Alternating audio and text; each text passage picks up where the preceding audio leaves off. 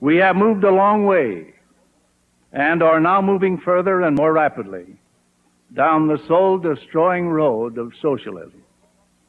The evidence is clear, shockingly clear, for all to see. With our national prestige at or near an embarrassing all-time low, we continue to weaken our domestic economy by unsound fiscal, economic, and foreign aid policies which corrupt our national currency. Ever-increasing centralization of power in the federal government in Washington, D.C., is reducing our local and state governments to virtual federal field offices, while weakening individual initiative, enterprise, and character.